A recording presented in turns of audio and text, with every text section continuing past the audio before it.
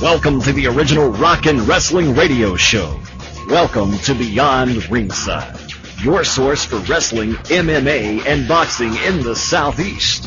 To contact the Ringside Roundtable of Beyond Ringside, email them at beyondringside@gmail.com. And now, your host for Beyond Ringside, the man, no myth, all legend, Fast Eddie Lane. Greetings, good evening. How the heck are you? Going at 8 minutes after the top of the hour.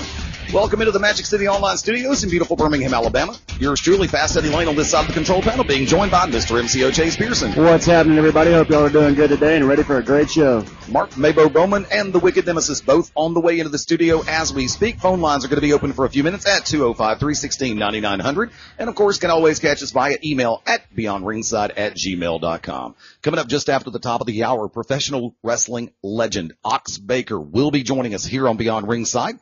Looking forward to that. It is going to be fun. Got a number of topics we're going to hit real quick now. We just got off the phone with Mabo and Wick, and they are about one exit away from where we are right now at the MCO studios. In other words, Wicked's driving like a bat out of hell. No surprise. No kidding. If he drives like he talks, oh my God. That would put him right in the same league as all of us. Shh.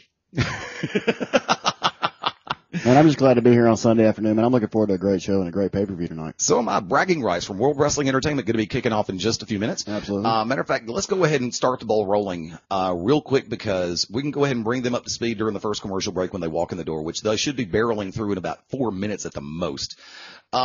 This past Monday on Monday Night Raw, and yeah, I'm digging straight into the Stand Up for WWE thing.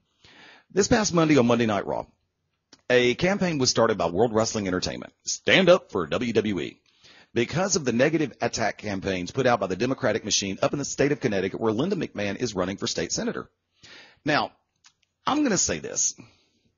I don't express my personal political views here on this show or any other show, because they are my views and they stay that way. Same thing with religion.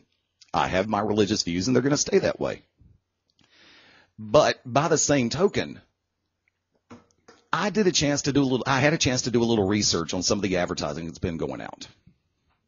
Linda McMahon, true, CEO at one time of World Wrestling Entertainment, has moved away from the company to make the move for political office. For the Democrats, who are her opposition, to try all this stuff to bring WWE programming, while she was CEO, this happened. So what? It's a television show, kids. If that's the fact of the matter, why are we not jumping all over the people who appear on Jon Stewart and The Daily Show or Stephen Colbert? Chase Pearson, come on in. Not only is it a TV show, and I tell you, on Beyond Ringside, I tend to pick on WWE from leaving the Attitude Era and moving into the PG crap. Right. But let's look at this. WWE is not only a television show, it is the most dominant television show in the world. It is in every country on earth. Yep. And billions watch this stuff. So, and not only that, I mean, you can see the inside of the ring and the stuff they do in the shows and all that. But if you really want to find out more about really what WWE does, you should look at some of the things they do outside of the ring. Right. All of the charity events they do. I mean, they do Make-A-Wish Foundation. They are one of the largest benefactors for the Make-A-Wish Foundation. Not only that, but you look at how their support for the military. Yes. They've been to multiple shows in Iraq and Afghanistan. Correct. Tribute to the troops. All this other stuff. And this person that I've been instructed not to name. Right. He does not want me up his wazoo. Yeah. Because I want to tell you, I'm not a big Linda McMahon fan. I'm not going to lie. I don't like a lot of her politics. Even though she is conservative Republican. It's individual issues. I think personally, she is probably a very good person. Right. Though she's married to Vince McMahon. So she's got some issues. But at the same time, these people do not want the WWE universe all up their booties, because it's coming. Well, see, therein lies the rub about the situation. The way that it was introduced to the fans of the World Wrestling Entertainment Organization, the WWE universe, it really almost seemed like panhandling to a great degree. And I'm completely you've heard my commentary over the last few minutes. I'm completely and totally in favor of the premise behind Stand Up for WWE. Because I'll do the same thing, and I don't have to be asked. I was doing this before the Stand Up for WWE campaign got started. Come on in, guys. Mabo, take this one. Quick, slide in between, so to speak. But the fact of the matter is, just the way that we're doing pictures today. Yeah. Mabo, do me a favor. Do me a favor, Mabo. Make sure that doesn't hit the ground. Please. Because there's sir. Yeah, big Just time put camera. it down on the desk. You can tell we're doing this live, no editing. We are live from the MCO studios. I'm And having a great time with that. Yeah, the Oracle of Ominous Wicked Nemesis coming on board. Wear your WWE shirts to the polls. Do it again. Wear your WWE shirts to the polls. Wear them to the polls. Wear There your you go. armbands, your hats. Bring your big old number ones, whatever you want to do. Exactly. You know, I dare them to do that because I'd have the police out there in a minute. What, to say something about it? There's no legal reason that they can actually bar you from voting because of what you're wearing. Exactly. If they do that, it's not only a violation of state and federal laws, but it's a violation of your civil liberties and your civil rights. I'd have the cops out there in a minute with beat sticks beating them down like, you're so glad this is a PG-13 show. Itchy face. Because I'm going to Itchy Look, face. guys, I'm one of those people, if you get me started, I will come down on you with a big old hammer. You'll think Thor just hit you. You think Cain Velasquez just knocked the hell at your head, which we're going to get into that topic in just a minute. But see, and here's on a personal note, I voted both Republican and Democrat. I vote for the person who is best qualified to run the job. Plain and simple on that one. And the fact of the matter is, I look at the overall picture. Look at what the person stands for. Look at the issues. The most dangerous voter in creation right now is an educated voter. Don't just say, listen to what they say. Well, I'm in our home state of Alabama. We've got a situation where one of the candidates is saying, well, I will not accept a paycheck until we reach full employment. Please define full employment. Is he's going to wait until we have 100% employment for all citizens of Alabama? He'll never get paid. Yeah, because we have too many people that don't want to get jobs. Exactly.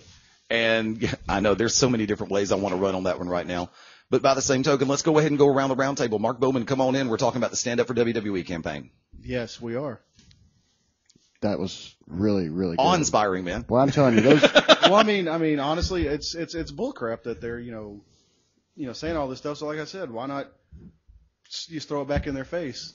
I'm all about it, dude. You know me. Oh, I know. So, I mean, if you're gonna, if they're gonna act like that, then we need to play hardball. Show us, like you guys said, show up with your merchandise. Yeah. Hell, register your John Cena action figure to vote if you can. I would be absolutely stunned if on Fox News or CNN or one of the other news sources, they show the Connecticut polling place on Tuesday, November 2nd, and somebody shows up with the Stone Cold Steve Austin foam finger. Oh, you know what's going to happen then. I'd love to see that as an authentic photograph. I'd love to see somebody do that here in Alabama, our home market. Now, it would be a little bit less of a challenge for that to happen. Because, down here, we're a little bit less stuck up about the way we handle things. Yeah. I mean, and the fact that, tell you what, like I said, bringing everybody up to speed, also going to cover UFC 121, some of the events that happened from last night. We have a brand new UFC heavyweight champion in Cain Velasquez. And, Chase, you scare me. You actually have notes. I watched Raw, and I made notes. My wife cried when Kane won. I swear to God. She burst out into tears because he's Mexican and she hates Brock Lesnar. Did anybody happen to catch the interview that was done with The Undertaker? Actually, I watched the YouTube video. Lean in a little bit. Watched the YouTube video right before Wick came and picked me up when Brock just kind of looked at Taker, and it's kind of weird to hear Taker not speaking his Rest in PCs. Yeah, and he was just like, well, he's like, sounded very country. Texas. Yeah, Texas. And then he was just like, what, you want to go? Want to go now? You want to do this now? Yeah, they were just like mumbling, and I was just like, and here comes WrestleMania 27. That's what a lot of people are talking about now. That would be a great coup. And I also love Undertaker's answer to the question that was posed to him 20 years ago. If mixed martial arts were as big then as it is now, is there a possibility we would have seen The Undertaker in an MMA octagon? He looked straight into the camera and straight at the reporter, smiled and said, safe bet. So, because you have to look at some of the things that The Undertaker has brought in as far as different fighting styles on his persona, the gloves and everything else, and for a while he was called the best pure striker in the WWE. I think that even comes in first place to Matt Striker being the second best striker in WWE.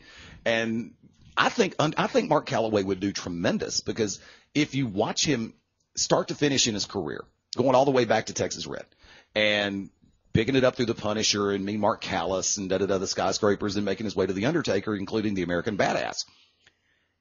He's got a style and a great ring presence at all times. And that is something you have to have in mixed martial arts, Mr. MCO Chase Pearson.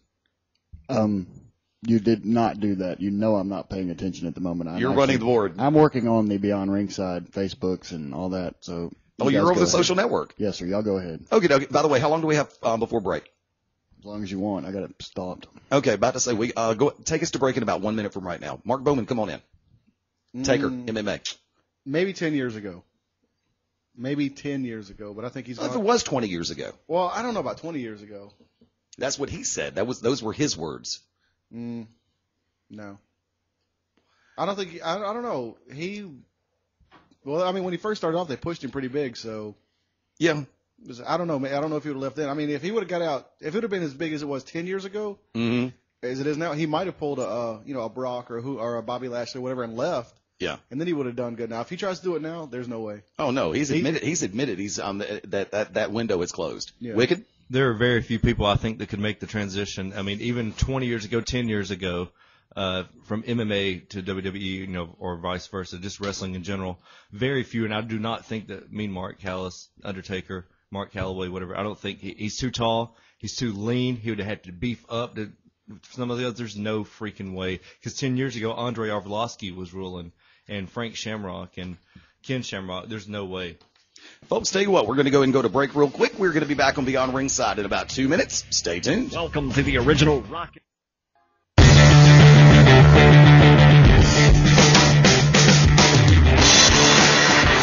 Welcome back in live to the Magic City Online Studios in Birmingham, Alabama. Welcome back into Beyond Ringside. Yours truly, Fast Eddie Lane. And Mr. MCO Chase Pearson. What's happening, y'all? Happy Enochtober. Wicked news. And I'm La Flama Blanco. There you go. No kidding. 205-316-9900, the number to call. Folks, once again, just after the top of the hour, we're going to be joined by professional wrestling legend Ox Baker. Looking forward to that. The maestro of the Hurt Punch, Heart Punch, all of the above. Because remember, after Stan Stasiak passed away, he did change the name to the Hurt Punch and showed a lot of tribute in that one as well. I want to take a look at a couple of things that occurred this past Monday night on WWE Raw. As, of course, we were talking about the Stand Up for WWE campaign, which is active and going. You can find out more about that at WWE.com. A lot of different things occurred, and actually one of the things that I'm happy about in Monday Night Raw right now is the continued push for Goldust. It's like it's kind of like the Kane scenario all over again, just like out of nowhere. It's like, boom, here he comes. And if there is anybody on the roster who is genuinely deserving, other than William Regal, I would have to sit back and say it's Goldust, because he's done everything that's been asked for him to do. He's done the JOB on more than one occasion to different people to try to help push them, elevate them, and get them over. And now it seems like the storyline with him, the $1 Million Championship belt, and Ted DiBiase, which, matter of fact, word has it, I did catch this earlier today, that there has been a match added to bragging rights tonight, and Ted DiBiase and Goldust will be going against each other on the pay-per-view itself, which I'm very happy to see that one. Mark Bowman, come on in. Yeah, actually, I noticed that this morning. Goldust tweeted that he was waiting to, if I'm not mistaken, he said, whoop Ted DiBiase's ass, something along those lines. But no, I agree. I mean, the man's done everything under the sun that's been put in front of him. Mm-hmm. And so, give him some kind of push. I mean, he's starting to get the thing on NXT where he's dating or Oksana. Going to marry Double E. Mm-hmm. I like to call her female Vladimir Kozlov. There you go. But she looks way better in a dress than Vladimir does. Thank you for noticing that. Wicked Nemesis, come on in. It's about time. Goldust, is, of course, as most people know, is my son's favorite wrestler. My son's 8. I mean, that's just how much respect this man carries.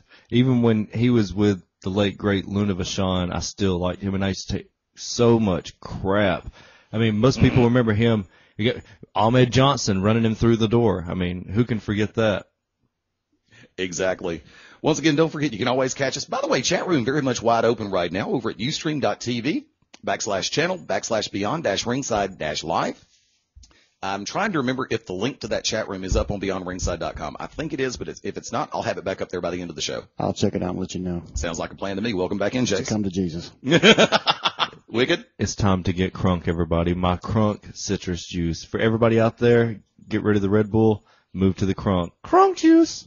I haven't really done Red Bull in a while. I mean, honestly, it doesn't give me wings. It doesn't drag me down or pick me up. It's kind of like I will drink it for the taste of it because it doesn't make me anything hyperactive. Or Chase, do me a favor. Go ahead and click on the phone line for a second. Got James calling in from Houston, Texas. James, what's up, buddy? Oh, we got him on. James, how we doing? Hey, fellas, how's it going? Doing well. What you got on your brain today? Nothing much. I just I tried to catch y'all last week. I think y'all might have been having link problems or something like that because I couldn't get a hold of the show, and just wanted to talk a little bit before Bragging Rights comes on a little bit or whatever. Did y'all talk about UFC 121 already? Not yet in its entirety. Actually, we were going to cover a little bit of that a little bit later on in the show, or coming back during the 10 o'clock show. We were talking about the Lesnar-Velasquez fight, which actually shocked the hell out of me. I was DJing a private party last night when the first run of the pay-per-view occurred, so I managed to catch it on DVR, and Wicked Nemesis sent me text. About 8 or 9 people sent me text messages last night about, holy cow, guess what happened? And I have to go, Wicked, come on in. I just want to say I was almost as surprised as the Sagat rising knee from Brock Lesnar as I think Kane was. Kane just stepped aside. He hit it once. You would think he missed it. He hit it again. Oh, come on, man. That Sagat knee is not working. I'll have to agree. I mean, that's like, I'm trying to figure out, is he trying to go for a combination of a Superman punch and a high knee lift from Mr. Wrestling number 2? And of course, we were also talking about the Undertaker situation when Taker was being interviewed. I saw that, like I said, I saw that earlier today, but coming out of last night, a number of things occurred and they laid down a number of different building blocks coming out of the pay-per-view itself. On the whole, I saw it start to finish, and it did look like UFC is back on the right track. The match order was good. There were a couple of ups and downs throughout the series of the pay-per-view, but I think, all in all, everything's in place. James? Okay, can I ask you a question? Sure. And me and a friend was posing this. Do you think, and I tend to agree with what they were thinking, do you think that the free show they did last week was better than the pay-per-view, outside of Velasquez and Lesnar, was better than the show last night? 50-50. I don't know. I tend to think the London show was a little bit better for me, in my personal opinion. I'm a little bit 50-50 on it because you've got different fighters in different circumstances. You've got the international flair of 120, and then you've got the domestic at-home feel of 121, where you've got a little bit more familiarity to it. I liked both shows, but I can't really say that one was that markedly better than the other one. In all actuality, it's like asking, is episode 6 of The Ultimate Fighter better than episode 7? Oh, okay. I can understand that. Okay. And because remember, you had 3 major events go down within the last few days. You had UFC 121 go down. Strikeforce Challengers wasn't that far back, and of course, this past Thursday you had Bellator. And yeah. And I can't really compare the organizations because they all have a different feel. They all have a different flow. I remember the fiasco that was the live show on CBS for Strikeforce a while back, but then by the same token, they've also gotten their ducks back in a row, so to speak. So, I mean, it's like, does the overall flair of one show outshine the other? Right now, no. Well, I guess in my personal opinion, I was thinking like in terms of like just entertainment wise, like were you thoroughly entertained by one show more than the other? I guess I was trying to. It's kind of, like I said, I'm 50-50 on it because they did a great job with both of them. And I think all in all, it's not a case of the only way they can go is up, but they can always take it up a little bit higher. And like I said, they did a great job with the flow, the match order. You had different styles, in different matchups, and I was really enjoying that. So, and I had a chance to catch the Bellator show this past week, and they had some excellent fighting on there as well. Would I compare it stacked up to UFC? No. Would I compare it to the previous Bellator show a week ago? Yeah, I would. I think it's tremendous the fact that Fox Sports Network is carrying Bellator on their channel. One thing coming out of UFC 21 though, Junior Dos Santos and Cain Velasquez to me is probably going to be a hell of a fight whenever that happens. Mm-hmm. And don't forget, you've got Carwin, who has re-upped with UFC. Yeah, against Big Country Roy Nelson. That's going to be a good fight too. Yeah, that should be fun to watch. Chase? We have another caller from the 315 area code. You want to bring him in? Yeah, bring him in for a minute. Right. Well, then they hung up. Never mind. Oh, sorry about that. Call back. Yeah, really. Maybe. There you go. Yeah. Actually, we're going to go to break probably in about 3 minutes from right now. That we're going to go ahead and take it all the way through just a little bit before 12 after. We're going to get Ox Baker on the line. Like I said, we're all looking forward to it. I think that's one of the reasons why we're all 4 here in the studio today. Not to mention bragging rights. Chase? No. Chase, I'm here to be behind the control panel, make sure all this runs right. There you go. That's why he said. Oh, go ahead. Say it again, Hello? James. Yeah, I just wanted to just come and say a quick hello and everything, because I know y'all about to have an interview in a little bit, and I have to do some things before bragging rights. We are going to have a bragging rights post show? Yes, we are. 10 o'clock Central Time, yes. All right, I will call back. Sounds like a plan. Always good to talk to you, brother. All right, guys, take care. Now, like I said, a number of the fights from last night, I was really having fun with. I mean, the Jake Shields Marvin Kampman fight is like overall split decision. Shields picking up, but I think that there was a great accounting for Marvin Kampman in that one in more ways than one. So, do you discount anything that either fighter did in the overall? Even though one got the win, one got the loss. That's the only way you can look at it.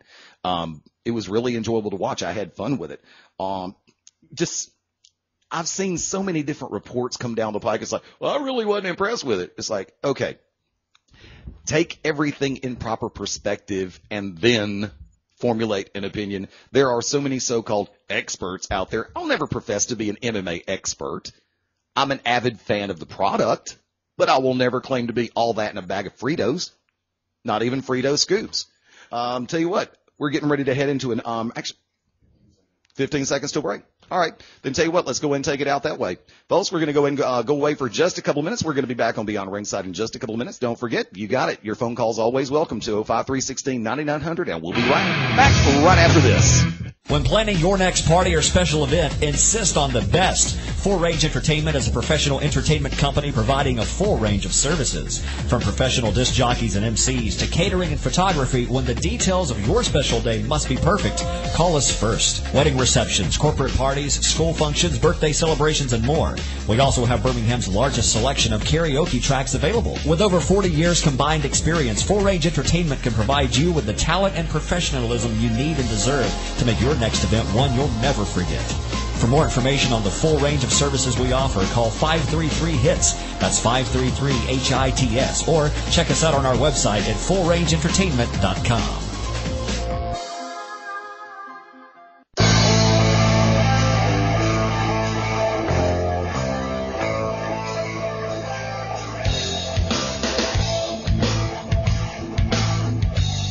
Microphones are hot, and we are back. Welcome back into Beyond Ringside, live from the Magic City Online Studios in Birmingham, Alabama. Yours truly, Fast Eddie Lane. I'm Mr. MCO Chase Pearson. What's happening, y'all?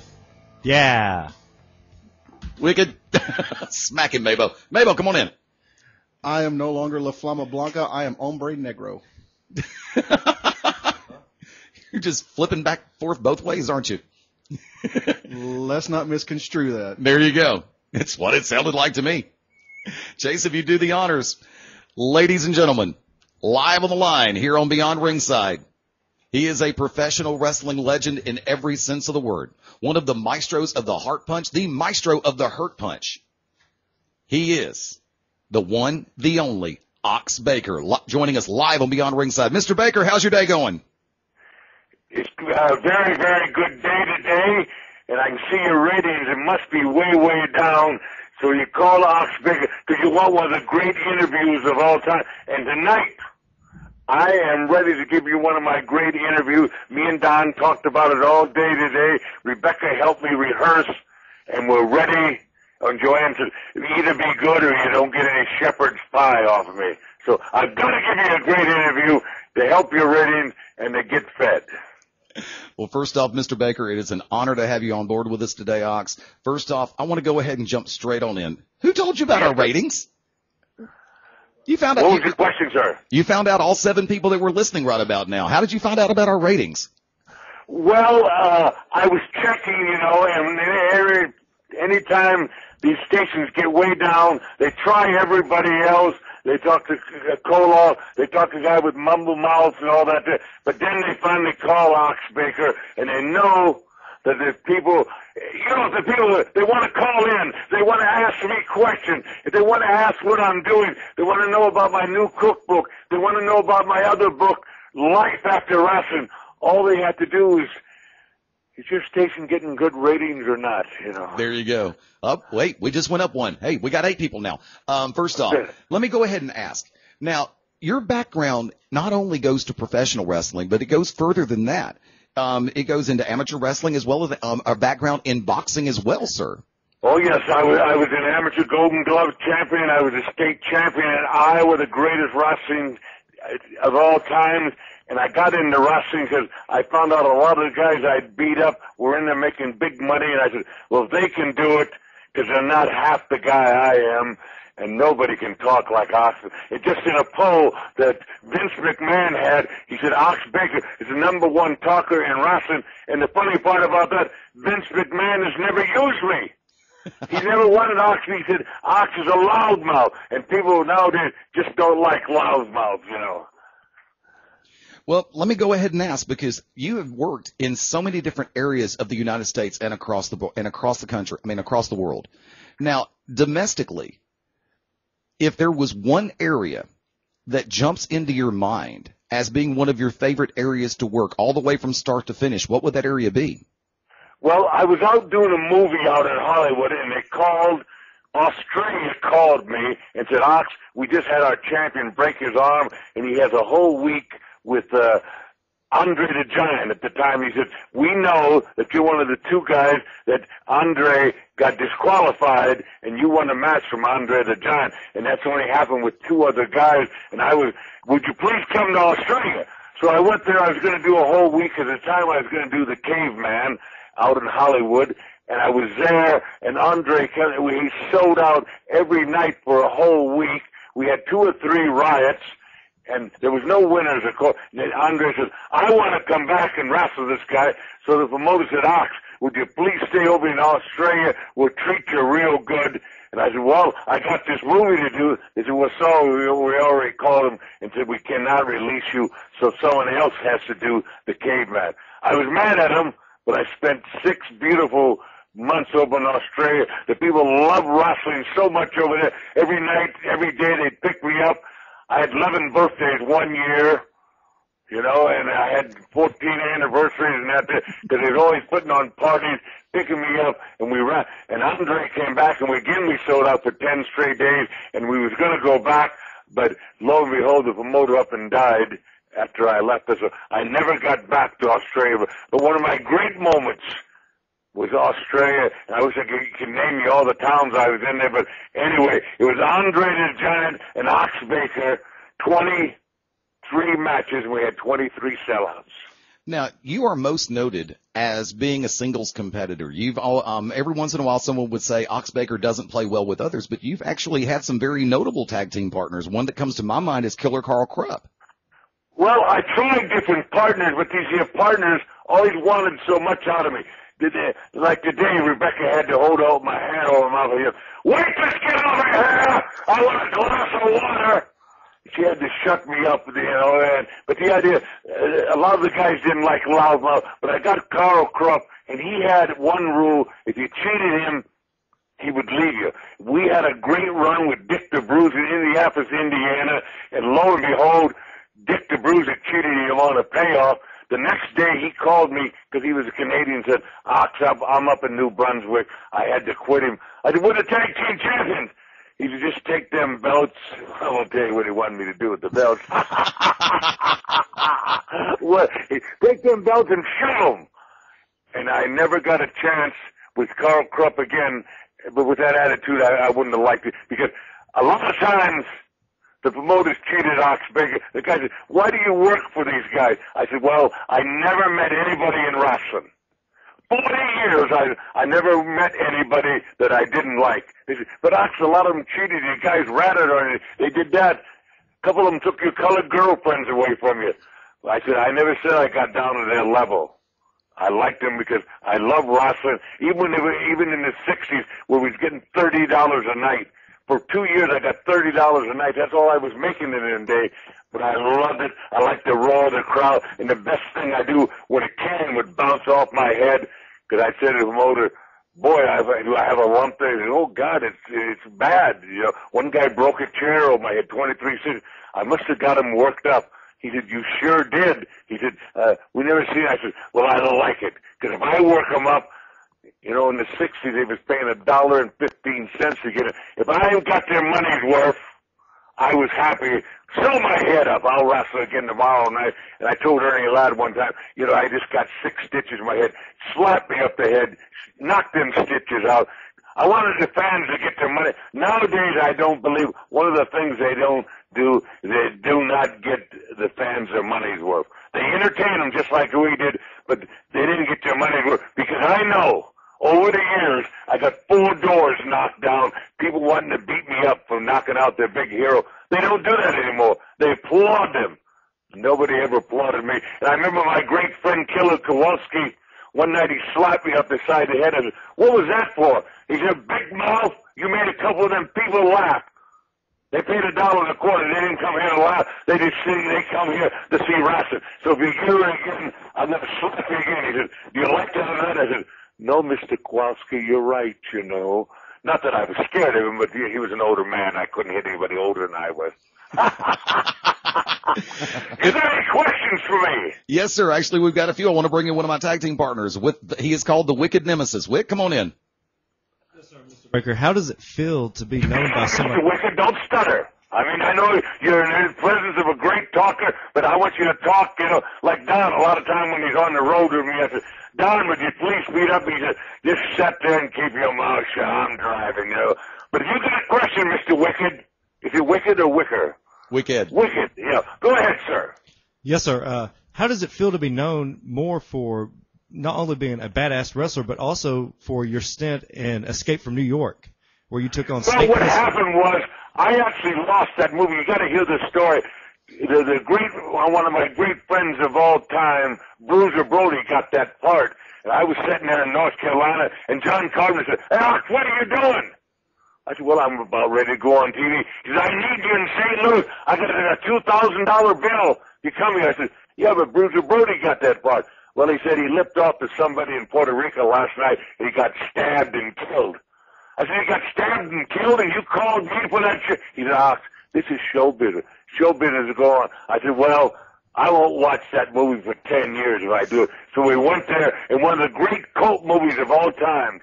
A lot of people ask me a lot of questions. What do I think of Kurt Russell? What do I think of Ernest Borgnine? A lot of questions with me. Donald Pleasant.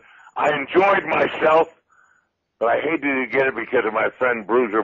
What a great, tough guy. Toughest guy of all times in wrestling. But I got the part because Bruiser Brody got stabbed. Okay.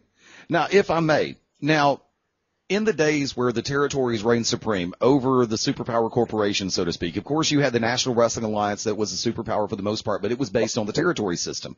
Now, 3 areas that pop into my mind, if I may, include the states of Texas, Florida, and Georgia, and especially Florida, because I know that you had a great run of the Sunshine State, especially working with Eddie Graham. Down there, they had this big fat guy called an American Dream, Dusty Rhodes. And every night he'd get on there and yak that he was Mr. the American Dream, he called himself. Well, I got on there and I said, I came all the way from Dallas, Texas, because you might be the dream, Dusty. But I'm Mr. Reality. I'm going to knock you down. I can do 2 things for you.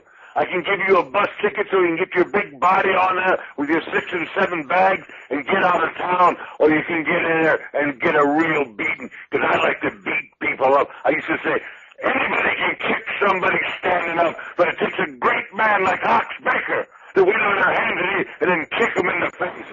And we had 88 matches, me and Dusty Rhodes, sold out every night. I come up to Eddie Graham. He said, "Ox, you're doing so great here." He said, "God, you're doing so great for my Floridas. I never had it." I said, "Eddie Graham, just think if I won 1 match. 88 disqualifications. Dusty Rhodes never got his hand raised with me. He was always mad about that there.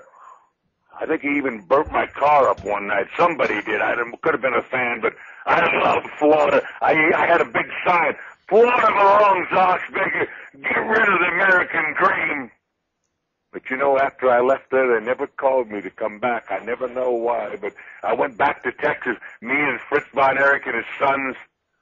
Oh, that's another story. Okay, Mr. Wicked, what do you got to ask me? Come on in, Wick. Yeah, I just want to know, how does it feel to be like such a cult figure? Not only you were a badass before the movie, but after the movie, somebody my age, I'm 31. That's what we know you for. We didn't get to watch a lot of your matches, But to know Is you that as, right? You missed out, you know. The only person that lips off to me now is this Joanne. She makes this great shepherd's pie, I guess, or is it stew or something she makes. And she said, Ox, if you don't do a great interview tonight, there's no stew for you. You got to pay your own way to the show. And you can't pick popcorn off the floor. You got to buy it at the counter there. Because a lot of people, I knock the bag out of their hand and I get the popcorn. I love that free popcorn, you know. I want to bring in another one of our partners, Mr. MCO Chase Pearson. Chase, come on in. Mr. Ox, how are you doing, sir? How you doing? Are you enjoying this interview or not? Yeah, I'm having a great time with it. Everybody's enjoyed my interview for years, and they've always said Ox Baker, the loudmouth, is number one. But I want to tell you something right now. People, do you have a question, did you? Yes, sir. I've got one from our chat room on Ustream, and courtesy of Tag, he wants to know who was your stiffest opponent to work with. Well, I want to tell you, a lot of people say, you know, after you get out of sports, you can't do anymore. But what I did, I wrote a cookbook. I cooked for the Rosters over the years. It's called Ox Baker, The Fallen Warriors. And I just started number 2, Fallen Warriors number 2, or the Grill We Must, 70 stories. And again, Joanne and Don are on me. Rebecca said, get on that typewriter to write that story. But I'm writing another. There's life after wrestling. You don't have to give up just because you're through with wrestling. You know, when you gotta hang your tights up, a lot of people get depressed. But I don't, because I write. Because, you know, over the years, and the fans have always loved. Oh, my toughest opponent, you asked. Well, I gotta tell you, I was 3 years. There was a tough guy up there. They said, you know what he does, Ox, when he trains? He takes a dog in each hand, gets in a snowdrift, and he runs until the dogs get tired. I said, who is that? They said, the Mongolian Stopper. And I got in there with the Mongolian Stopper, and I'm telling you what, he knocked me down so many times, slipped me against the wall. Stu Hart, who'd stretched me a few times down in his, that's another story we got to get to when we get to Stu Hart's dungeon. But he's made me scream in the dungeon. But that's here, Mongolian Stopper, night after night after night. He would kick and shove, slap me against the wall. He almost beat me a couple times, in fact. But the Mongolian Stopper out of Calgary, Alberta, Canada, the home. You ever heard of Stu Hart? Oh, yes. Oh, yes. Well, he took me down in his dungeon. He said, I want to show you this hold. And he'd make me scream. I would yell and yell. He'd come on, you can scream louder than that. His wife would come down after a half hour and say, someone's on the phone with you, Stu. And he'd say, Ox, wait for me. I'll be back in 10 minutes. As he left the door, I grabbed my clothes. They picked me up twice running in the snow. I didn't have half my clothes on. I said, please, lock me up. I don't care. But don't send me back to that dungeon. I don't want to do any more screaming. I threw up 4 times. Don't send me back to Stu Hart. But I went back the next day and said, Stu, I don't think you can beat me again. And then I screamed for another half hour. But I enjoyed every bit of it because I had learned a couple of holds. A lot of people think wrestling is this and that. But I know a couple of them holds myself.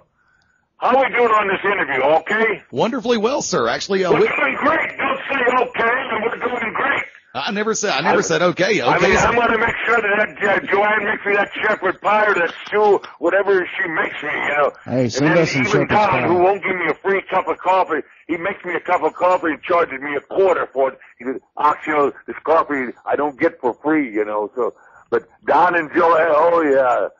Ask me a question for crying out loud. I want to interview here. Wicked Nemesis, come on back in. Yeah, Mr. Baker, how do you feel about the guys in the business today? Do you feel like they're not getting trained properly? Maybe they don't have the love for the business? There is a complete difference, as you know. I mean, being in the business for so long, I've only been in the business 4 years. See, I was actually jealous of them for the longest time because a lot of them are getting paid real big money.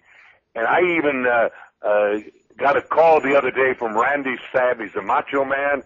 He said, Ox, I need you to manage me in the WWE if Vince would take you back. I called Vince, and Vince said, Ox, you're still a loudmouth, you know. So, Vince, when you say that you had the best in your territory for all these years, until you get Ox Baker there, until you hear Ox Baker on the TV in the WWE, they got to be a second-rate outfit. But I want to tell you, I went to a few matches. Me and my friend of mine, me and Don snuck in the back. No, we paid in the. I don't know what we did. We got in the back door. People still packed because it's a different kind of training. When they have 7 women in the ring in a bed, the last one gets thrown out, But I don't believe that the people get entertained nowadays the way we entertain. Yes, we entertain them, but when they go home and say, "Boy, I got my $1.50." Now it's $100 to go to their matches. And Vince won't let the loudmouth Ox Baker. Randy Savage, I'll go back with you, Vince. I'll do anything you want to. Just take that Ox Baker. And I even told Vince, let's start a contest. A lot of people over the years said that, what was his name? Said it was a better talker than me. Well, what was his name, Rebecca? She's trying to think of it herself. Jerry the King? Hulk Hogan. Hulk Hogan don't know one hole. That's a knee across, leg across there. But I'm trying to think, who's the greatest talker in wrestling today? Wicked Nemesis. Eddie Lane. Mr. MCO Chase Pearson. I think Who's that? We're the best talkers in the business. I'm trying to think of the guy, he had the Piper's Pit. A lot of people said that Piper, was it Roddy Piper? Yep. Roddy. Yes, sir. Roddy Piper is a better talker, but you know what it was? Anybody can talk if you give them a script. Nobody wrote anything down. Of course, Joanne and Don went over the thing with me, and Rebecca, made me put the TV off. Wouldn't even let me watch Weeds today, because she wanted me to get this here interview down pat. So I'm trying to do a good job, but I haven't got any good. Has any fans called in and asked any questions? Because I ask any question, answer any question about wrestling, because I want the fans to know it and love it like I do. 40 years I've been in there. And the only reason I had to quit, the knees got so bad and I couldn't give out that 170%, so I had to give it up. But I don't watch it anymore, by the way, but guys tell me about it, Mike Coombs calls me up there and said, Ox, you can come to this match and that match, But no, I can't wrestle anymore. But I do manage. I became a manager, and also 4 guys that I manage and talk. I didn't tell you about my wrestling school, did I? You didn't ask about the wrestling school. Actually, that was yes, I got a wrestling school. The Atom Bomb trained with me. The Undertaker trained with me. Papa Pump trained with me. 4 or 5 guys I sent there, made them all millionaires. And they said, Ox, I wish you could become my manager, but Vince don't want you. I said, okay, well, take these other guys. Take the second raters, but when you talk about the greatest talker, Roddy Piper. What do you think of Roddy Piper as a talker? Now, as a talker, Piper, great on the microphone. He's one people who is of the ilk that could talk people into the chairs. Are you trying to say he's better than I am? I never said that. Oh, come on, you're hitting around there. No, I said one. Are we on the same level? I said one of the better talkers. I didn't say he was in your class, sir. Chase Pearson, come on back in. Ox, I think you need to come and beat down Eddie. Just give him a slap. Joanne makes me buy my own popcorn now. She don't want me picking it off the floor. Buy it out front. Put some butter on there. We go to the movies together. She won't sit in the same seat with me because she always gets because she gets so loud. You're always clapping your hands and yelling. And some of these movies nowadays are lousy. Oh my! I wish I could. But you got another question for me? Yes, we do. Matter of fact, this one sent in through our chat room. Is there a tip that you can give to a referee to help the wrestlers in the indie shows? You know what I hate nowadays? For 40 years, like I said, I never hit a fan, never pushed a fan. I never touched the referee. I hate it today. No referee. It should be like, there was a guy I just thought of in the Grand Wizard. He only managed 2 guys in his whole career. The Real Sheik, and he managed Ox Baker. The Grand Wizard said, I have a rule. Anybody touches me or the referee, they're automatic. The matches when they're pushing and shoving. You see the matches, the football players, they don't push the referee. Nope. This other game, hit that ball over the fence. Oh, tennis, yeah. I hate tennis. I'd like to hit someone with a racket, but you can't even talk loud. They throw you out, I mean, the great woman, Williams, she got thrown out because she cussed the referee out, right? No, but I never touched that referee. I made them part of the matches, and I tell them, if I even look like I'm going to hit you, disqualify me. Fine me $5, whatever you have to do, because the referee is part of them matches too. If you can't do any match without the referee, and I get so tired of the fans. You know, some lousy fans out there too. I like them all. I love them all. You know, I chewed snuff with them. Blah blah blah. But they love to say the referee is blind. You know, but no, the referees. To me, they can't be touched. They can't be shoved. But they do that all the time. That's sickening to me. Do me a favor. Mark Bowman, come on in. You had a question for Ox Baker. Yes, I was wondering if there would be a shepherd's pie recipe in your cookbook. Well, the idea is, I'm glad you said that, because Joanne and Rebecca both make great shepherd's pie. I tried to eat some of shepherd's pie the other day, but we had a fan over, you know. Jeff the other day, I got one little helping. She had a giant bowl. He was so hungry, he ate the rest of that bowl. I said, save some for me. But Joanne's shepherd's pie is good too, but she makes hers just a little bit. So I got a contest. What I tell one of them hers is a little better than the other, make some. I go back and forth. But I eat that shepherd pie. That's one of my favorites, you know. And why you didn't ask me about my cookbook? That was actually. I won a contest in Connecticut here with my chili, with my meatloaf. They got that on TV. If you ever watch Bruno Sammartino's biography, he talks about my meatloaf, right? I make great meatloaf, but Rebecca won't let me in the kitchen anymore, and Joanne's rule is there's only one cook in the house, you know. So sit in there and drink your coffee with Don and tell him what a great driver is, because that Don, when you ever seen him drive on the road, he gets behind somebody for miles and miles. I said, won't you drive a little faster? He said, I'm only going to get there a minute behind that guy there. Oh, a smart attitude, but he's my driver, and he writes down a lot of things for me, you know, but the idea, yeah, it's a contest between Rebecca and anybody else that makes a good shepherd's pie, you know. And also, a lot of people, I'm a diabetic. The only thing I can eat is peanut butter cookies. I can't eat chocolate chip cookies, things like that. Anything with sugar in there. But being a diabetic, you can send. Hello? Hello? Hang on one second. We're having phone line difficulties. Ox, hang on the line for just a second. Not a problem.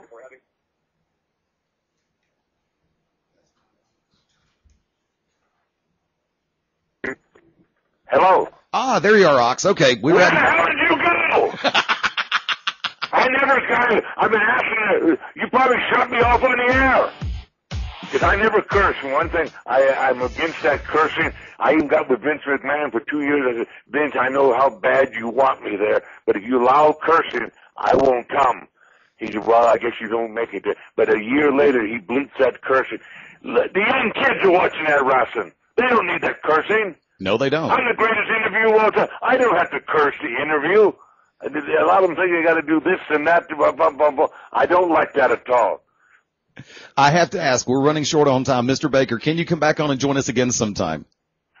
I wish you would ask me again, because you didn't ask me enough questions, you know, and the idea, I don't know, I'm going to call Joanne right away and see if I get that pie, you know. It had to be up to standards, you know. And she said she promised she wouldn't get Jeff. You know, Jeff ate 3/4 of that shepherd's pie. I only got one helping the other night. Yes, call me again. You got it, Mr. Baker, anytime. And matter of fact, we're going to I know your ratings are going to go out. I can just see them. They're going to mushroom out there. They're going to go up. When can you have me back? In a couple of weeks? We can have you back on in a couple of weeks. That sounds really good. I'm actually going to. What about another month? Okay, we can do that too. Matter of fact, I'll call you tomorrow and we can definitely work on the time. But let me go ahead and say on behalf of all of us. I smell something on the stove. I don't know what it is. Rebecca said no shepherd pie tonight because Jeff ain't here, you know. So we'll be talking to you. It's great. Thank you for calling. Thank you, sir. We'll speak. I'll talk to you first thing tomorrow. I guarantee it. Ladies and gentlemen, the one, the only, the legendary Ox Baker. Thank you for coming on Beyond Ringside. Folks, we're going to go to a quick break. We're going to be back on Beyond Ringside in about 2 minutes. Stay tuned.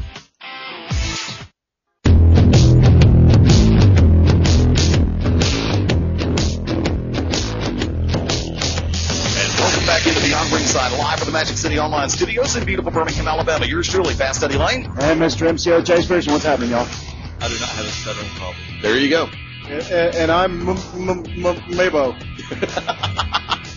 Phone lines back open full scale, 205-316-9900. Bragging rights from World Wrestling Entertainment going to be starting in just a few minutes. And I want to give a very special thank you to the one, the only Ox Baker for joining us on Beyond Ringside. That was fun. Do you think he's got a cookbook coming out sometime soon? I don't know, but he better get some shepherd's pie for that interview. There you go. Wicked? I do not have a stuttering problem. There you go. Okay. Yes, you do. Okay. I'm the one who stutters. Hell, I think it might be more Tourette's than anything else. Sometimes I just have to work on my diction. As in, she said. Thank you very much. I knew you'd get one of them in there.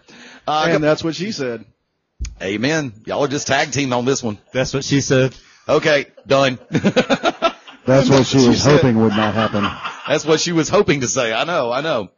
Actually, there was one thing we're going to go back to this. By the way, we will work to have Ox Baker back on with us in the very near future. Keep your eyes and ears open at beyondringside.com. But believe me, this has been fun. I have enjoyed every minute of it, and I really wish we could have gone longer. So to everybody who locked in for the Ox Baker, God, I almost said locked into Beyond Ringside. Shut up, Wicked. He's doing the straight jacket thing behind him. I'm going to go ahead and run this one real quick. WashingtonPost.com is reporting that Nancy DiNardo, the chairwoman of the Connecticut Democrats, has filed a complaint with the Federal Election Commission on Wednesday, requesting that Linda McMahon's Senate campaign be investigated for potentially coordinating with WWE on its recent Stand Up for WWE campaign. Of course, Linda's campaign manager and WWE have claimed that they're acting independently of each other and have nothing to do with one another. First off, people, once again, it's a damn television show. Granted, it's sports entertainment. Granted, it's professional wrestling. But the fact of the matter is, the whole scenario that comes into play, that the first thing that pops into my mind is that all you got? To the Connecticut Democrats, is that all you got? Are you desperate for grasping at straws that much to the point where you're just going to keep pushing this one issue? Mark Bowman, come in first. How much longer do you think it'll be before they bring up the whole steroid trial from like back in the day? Talking about, how Linda's husband, Vince, was involved in the big steroid scandal. Yeah, I remember that quite well. How long do you think before the Democrats bring it up then? I'm surprised they hadn't been brought up already. Chase Pearson. I really don't think they want to open that can of worms. This is one of the most popular sports entertainment groups in the world. They really don't want us to come down on them that bad. We already know that the Democrats are a bunch of things I can't say on your show. So let's not piss off, a billion people. There you go. Wicked nemesis. Here's exactly what it is. Democrats and Republicans are the exact same pieces of trash as it is. This is all it amounts to. She did not reconcile with the Illuminati before she came into politics. She went straight in, used her own money, didn't get any kind of campaign funds, because everybody right now, all the Democrats that are talking crap about don't wear your WWE shirts are the same ones that were on WWE talking about rock the vote and smack down your vote in 2008. The exact same three politicians were on there. You can look it up. It's all over YouTube. It's become viral right now. They've even shown it on WWE programming. The fact that George W. Bush, Barack Obama, and Hillary Rodham Clinton, all three made appearances on WWE Smack Down Your Vote. I got something to say about that. Come on in. If Barack Obama ever again uses The Rock's phrases, he should be strung up and shot. Well, remember, but you know what? No, I am not. Dwayne Johnson told him he could do that. Dwayne gave him permission I don't to care. do that. He is not The Rock, nor is he anywhere near as popular with a 24% approval rating. He can shut up. Now, taking that one step further, let's go ahead and say this. Remember, the fact of the matter is, John McCain, that's the other one I forgot to mention. I said George W., of course, he did the one for Tribute to the Troops, and I appreciate that. Tremendous on that one. But it was John McCain who did the Smack Down Your Vote this last time around, and he was also using all three used Barack Obama, used rock lines. Yes, but it does not work when you say Barack. He made a play on words for his name. Look, I'm sorry. I'm just a big avid Mark. So, I really like The Rock. I'm not a big fan of our current president. And if anybody really wants to jump up and down about the fact of the WWE and Linda McMahon's former or current association with it whatsoever, fine. Bring up Smack Down Your Vote. It did not play party politics. It motivated people in the younger demographic, younger kids, 18 and over, to try to get off their asses, get to the polling places, become educated, and cast a vote cast a vote for the person they felt was best qualified for the public office.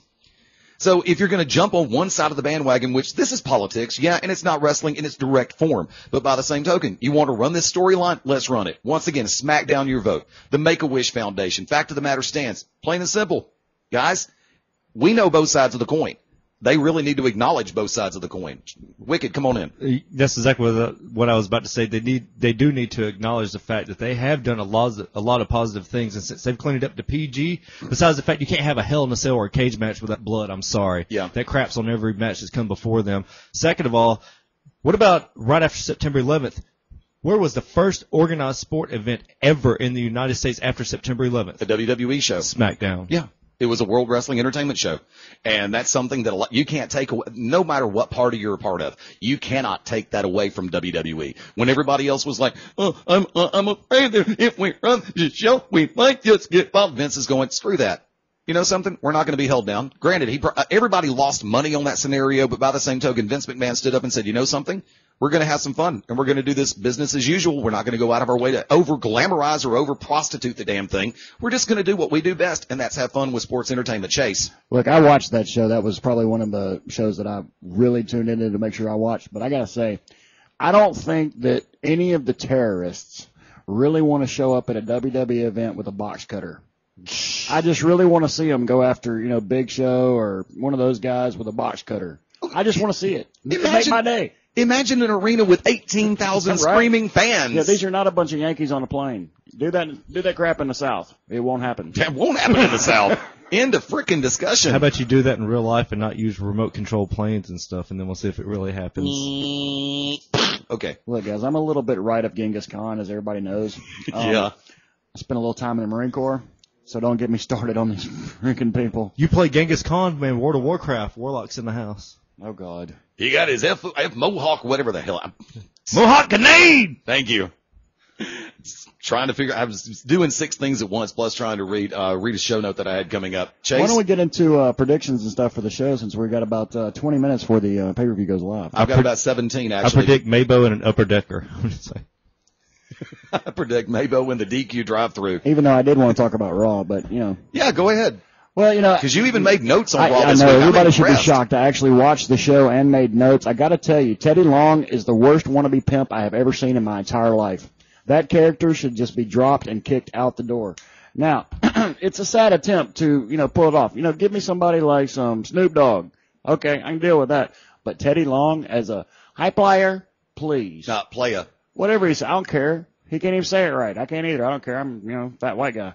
Teddy Long is one of the most underappreciated, underrated managers of all time, and I love the fact he went over there and unplugged the laptop and put it up. Now, I love Teddy Long as an individual and as a manager, but I cannot stand this character they've got him playing right now. Holla, holla. Oh, God. Okay. At least he didn't say holla if you hear me. SmackDown taking over Raw, I got to give it a trash rating.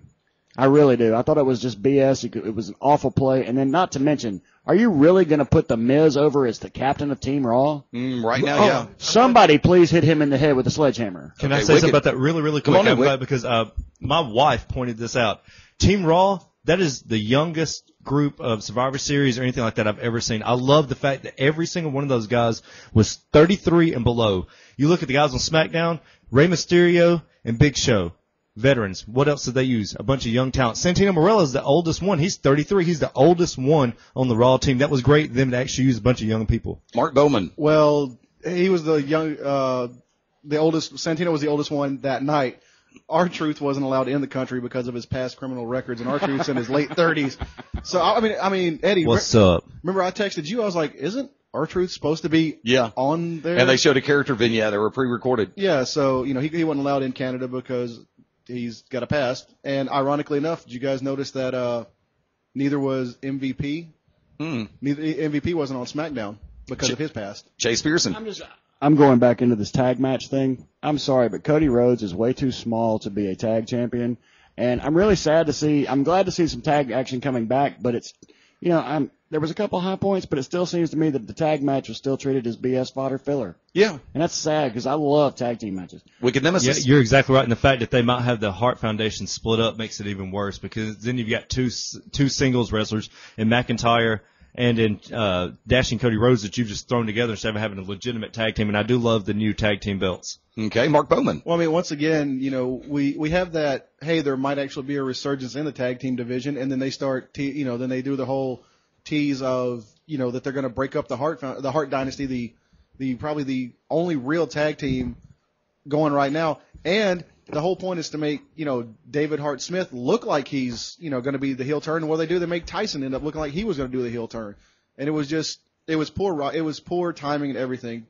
So that whole segment there was just garbage. Well, see, even with the new tag team belts that came out, and you thought for a minute that when they created the new belts with the Spartan heads on them, thank you, what is the name of the bread company? Spartan Bread? Something like that? I don't remember what the hell it was. Roman Meal. That's it. Okay. Trojan condoms? Dun, dun, dun. Okay. Magnum. Not quite. However, and that's what she said too. Not quite. Go from there. You thought when they came out with the new belts that they were going to have a little bit more of a resurgence in tag team wrestling. And for all due respect, the Dude Busters are fun to watch. Will they be world tag team champions or undisputed tag champions? I don't know. But by the same token, if they do 6 months later, they'll do the same damn thing they did at Crime Time, which to me was one of the most over tag teams that WWE's had in the last 5 years. Go ahead, Mabo. And never held the tag team gold. Nope. Go from there. I mean, you got so many different combinations. Would you like to see Santino and Vladimir Kozlov hold the belts? Yeah, personally I would, because I think it'd be funny as hell. Go ahead, Wicked. Yeah, I totally agree. Once again, that's just throwing two singles together. They have such great tag teams for real. What if Nexus actually had a tag in Gabriel and Slater? That'd be a great way to get Slater over. I mean, and those are not two singles because they're not established yet. You look at most of the guys they throw together, they are already established and have won singles titles, respectively. But no, it's bullcrap. You guys know I'm a huge tag team mark, so. I've got to go into this for a second. Now, I remember being in my hometown is Birmingham, Alabama. I remember for years you had Ricky and Robert Gibson. And then you had Ricky Morton, who was also in singles competition going for the junior heavyweight championship. Robert Gibson going for the Southeastern heavyweight title and the Alabama heavyweight title. But the Gibson brothers also held tag team titles. But by the same token, you get Ricky Morton and Robert Gibson in a different area. They might have been friends behind the scenes, but remember, they weren't known as a tag team until they got to the Mid-South or the Texas area. And then they formed the Rock and Roll Express. In that case, it was two single competitors. Matter of fact, let's go ahead and look at a different coin on this one. Doc and Terry Gordy, Dr. Death Steve Williams and Terry Bam Bam Gordy, arguably one of the 20 best tag teams of all time, but they were more known for singles wrestling or as tag team members of a different group, like Terry Gordy with the Fabulous Freebirds. So not every circumstance is going to be a case of just throwing somebody together or throw it against the wall and see what sticks, Wick. Yeah, well, see, also back then they actually had wrestlers. Those guys could wrestle that you're talking about. Now you have a bunch of entertainers you're just throwing together because they can't get over. Rock and Roll Express was thrown together because you had a lagging singles wrestler, an older singles wrestler, and a young upstart that they really didn't have anything to do with. So that's what they did. I mean, Will Owens will tell you this story 1,000 times. Shout out to Wild Thing Will Owens, Ultimate NWA. But he will tell you the story. We've heard 1,000 times on the way back and forth to Nashville. That was just, they threw crap on the wall to see if it would stick because they had an older wrestler and younger.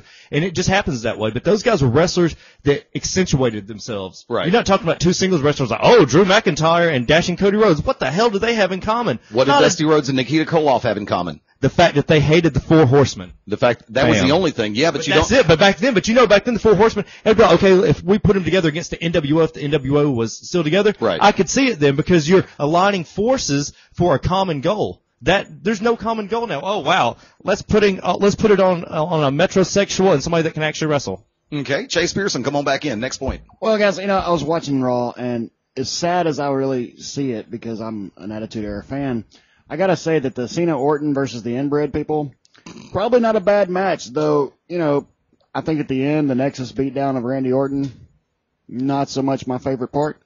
And I have a feeling that tonight we're gonna see John Cena turn. I don't think it's going to happen tonight. I hope so. It can't happen tonight. The character building part of it, the part that we got out of HBK when he had to go through the same kind of stuff, is not showing up. Right. In John Cena. I don't see it. I don't see the expansion of the character base itself. You're right. But I want to see him beat Wade Barrett down. Then they're doing the storyline properly. Mark Bowman, come on in. I'm a Mark, I know. It's just, unfortunately, I don't see them turning Cena anytime soon, at least not till Mania, if they do it at all. because he's got the new purple shirt. So How long do we have till Mania? about 4 or 5 months. I can't deal with it for another 4 or 5 months. That's ridiculous. I'm just waiting on December to get here so I can go Houston for TLC. Can we have him put on some kind of mask and a thing and run out and hit him with a 2x4 or something? Matter of fact, speaking of Mania, Mark, you sent me a text message the other day. Yeah, they're actually doing a WrestleMania kickoff party in Atlanta, November 7th, I believe. Okay. Is that what I sent you? I think so. I'd have to pull it up and look, but yeah, it's going to be November 7th in Atlanta at the Centennial Park. I know the Bella Twins, Evan Bourne, and Ricky Steamboat are going to be there. It's going to go from Ricky. It is going to be Ricky. And it's going to go, I believe, from 7 p.m. to 10 p.m. Okay. Now, whether it's going to be like a meet and greet, if it's going to be like a little like a street party, house party kind of thing, block party, don't know. I hadn't really looked at it, but it's going to happen. It's going to be, I guess, free. Okay, we're going to work on that. Actually, I'm working on getting that phone call in as soon as I can get the damn promo pack back together that I've been looking for. Chase, your next note. No, I skipped into it because I already talked about Barack and the Rock thing. So Okay. let's not get me started on that again. We won't. And Wade Barrett, not my favorite character. Okay. Personally, I see him as a jack. Then that means he's doing his job. Exactly. No, and yes, but I just can't stand him. I'm sorry. Well, I'm going to go back behind the control board. Y'all have fun with it. Let me go ahead and do this one real quick. To me, the way that Chase is responding to Wade Barrett is similar to the way that people were responding to Robbie E. and Cookie over on TNA Impact when the crowd chanted boring very loudly, very pronounced, and no matter what they could do, the only thing they could have done was stop the promo and kill the mics on the cameras. The fact of the matter is there are some situations that don't get over. In my book, Wade Barrett's over. He's got the mic skills. He's got the ring talent, the skill set. He is doing the job perfectly. The supporting cast in Nexus, they've got it right for the most part. Everybody has their different assignments. I agree with Wicked. I do believe that Gabriel and Heath Slater, the one-man rock band, should form a tag team, and even if it is heel, antagonist, go after the WWE Undisputed Tag Team Championships. Mark Bowman. Well, I just want to say my favorite moment of the week was Mickie James in her new shorts. Oh my! Thick women getting a shout, and that was all over Twitter too. About finally, thick women actually getting a shot to go out there and wrestle. Great women's match. There you go. See, only you would pay attention that she's a thick woman. Personally, I just loved her in her new shorts. Well, see, She got great skinny, I was like, a yes. skinny person rubbing together might start a fire. Da-doom-doom. I just Now, wanted wait a to minute. Where get were some you when handprints Rosie? on her butt? Where were you when Rosie Lotta Love came on? No, look, there's a difference. I have no idea who that is. There's the chick that almost killed Daphne when she squashed her in the tryout match. I hate you. Yeah, really. We miss Daphne. Yeah, there's Mark, you're working on something, aren't you? Wait. No, my hands are above the table. No, I'm talking about next week, Dillweed. Oh, I thought we were talking about Daphne, and I was working on something. Tell you what, let's go ahead and go for it. We're going to bypass the final commercial break, folks. We're going to go straight for it. Going to go ahead and say, do we want to do shameless plugs first, or do we want to do predictions first? Let's just do predictions. Let's go ahead and go for predictions. The match that was just added today, Ted DiBiase versus Goldust. I'll go ahead and start. Wicked Nemesis. Unfortunately, it's going to be DiBiase. Mabo. Yeah, I'm going DiBiase. Chaser. Goldust should beat him down. I'm in full agreement on that one. Right now, the way the storyline is going, I think it should be a mistake happening with Maurice that costs Ted DiBiase the match to put Goldust over on the pay-per-view.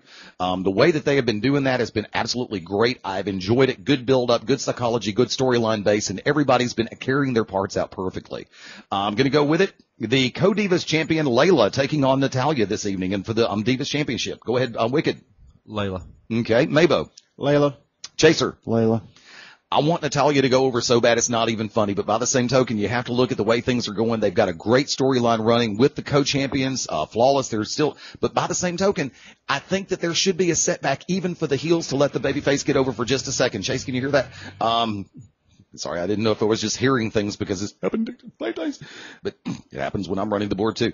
Go from there. Like I said, I'm going to stick by my gut instinct and say somehow or another Natalya gets it tonight.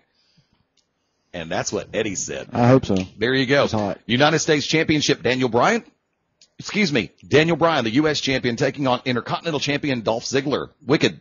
Daniel Bryan, he's going to make him submit. Maybe. Is this a unification match or just a regular? No, just a match. Well, they're trying to push Daniel Bryan, and they're giving the whole ladies' man gimmick. I'm going to go Daniel Bryan. Okay, Chase Pearson. Sadly enough, Daniel Bryan.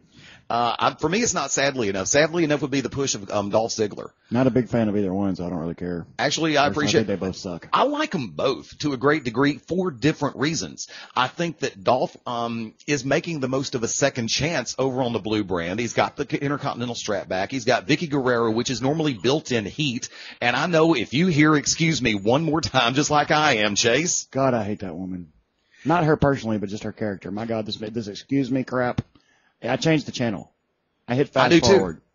I do too. I mean, I'll change the channel and go ahead and come back to it if I'm watching it live. By the same token, it's a pick'em for me. I don't know. I really don't see a clean win on this one. I really can't see a clean win. But if I have to pick right now, I'm going to say Daniel Bryan to continue that push on him. Team SmackDown, and we'll tell you what, we're going to come back to the bragging rights thing in a second. Kane versus The Undertaker, buried alive match. Wicked Nemesis. Taker. Maybo. Well, I would have said Taker up until I found out he's going to take some time off for shoulder surgery. Okay. So that could be Kane, but I'm gonna go ahead and say Taker. Chaser.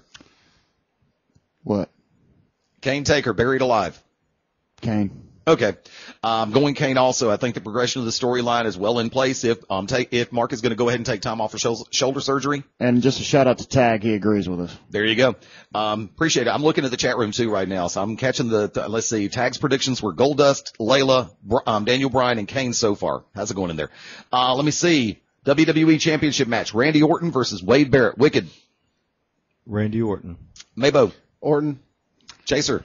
Definitely Orton. Cannot put the WWE champion on what's his goofball. Yes, they can actually. No. And not with John Cena there. The timing might be right. 6 months before it, and if you're going to run the lead up all the way to WrestleMania. What's the name of the next pay-per-view again? I haven't got a clue. No, there was a play on words in there somewhere. What's the next one? For the record, as it stands, I'm going to go ahead and say Randy Orton. By the same token, I see a miscue from John Cena because I don't think that Cena is going to go ahead and pull that card right now unless they make this the John Cena ha you can't see me heel turn. I would love to see that happen just to see if he can pull it off. But look, they've done crazier things. Remember, they turned Batista heel when he had a damn DVD coming out. So let me get this right. You want John Cena to go heel? Yeah. I don't think he can pull it off. He did it before. Yeah, but maybe like corporate champion kind of heel. Not even close to that. He's nowhere in the Rock's No, caliber. I mean, he's not. But his popularity, he's too popular to turn heel that hard. Okay. No, when he was rapping on people, when he did his Vanilla Ice extreme gimmick, man, he was more over then than he is now. And if he were to go back and start doing that, actually start cutting on people and doing what he can, like The Rock did when The Rock turned heel, it is on. That's money. Chase. But I got to come back and say something about this. I think that they're doing damage to Cena's character right now. I really do. Okay. People are not liking this. Some are and some aren't. I mean, it's over as far as, okay, everybody's, oh my God, how long is he going to take it? But I just really, I don't buy it. Yeah, I mean, I am seeing parallels, and we've mentioned that here on the show about the parallels between this storyline and the HBK indentured servant. I know we're running about a minute and a half out 2 minutes right now by my clock. Team SmackDown, Team Raw, bragging rights match. I'm going to, Wicked. I'm going to go ahead and say Team Raw since SmackDown destroyed them this week. There you go. Yeah, Raw, SmackDown basically punked them out. We know how that leads in the formulaic way of pro wrestling. Thank you, Maybo. Take it, Chase. Team SmackDown. I'm going Team Raw. I think it's going to be a flip-flop situation. Let's see. Tag says SmackDown, they need to push. I agree, especially with the advent of the new situations. Guys, we've got 2 minutes total time. We're going about 15, 20 seconds each. Keep these shameless plugs short, and we'll do the real version during the 10 o'clock show. Wicked Nemesis. Funny or Die at Wicked Nemesis. You can find me at Twitter at Wicked Nemesis. You can find me on Facebook, The Wicked Enoch, Enoch. Maybo. I'll do the real shameless plugs when we come back, but I'm going to say I'm sitting in the upper deck wishing Wicked Nemesis a happy birthday. Oh! Happy birthday, brother. Mr. MCO Chase Pearson. Hey, you can find me on Facebook at Magic City Online. You can find me on Twitter and all that, too. Wrong break. You don't get a choice. Okie dokie. That works for me, too. That's true because we blew off that other commercial break. I apologize for that. Real quick, lay it down. God. BeyondRingside.com, of course, the official website of your rock and wrestling radio show, Beyond Ringside. Folks, tell you what, we're going to go ahead and cut away. We'll see you back at 10 o'clock. We'll be back right here on Beyond Ringside then. For Mr. MCO Chase Pearson. Peace. For Mark Maybo Bowman. Upper Decker. For the Oracle of Ominous, the birthday boy, Wicked Nemesis, who's blowing on his mohawk like it was a candle. Enochtober. This is Fast Eddie Lane saying we'll see you Beyond Ringside. Bye for now.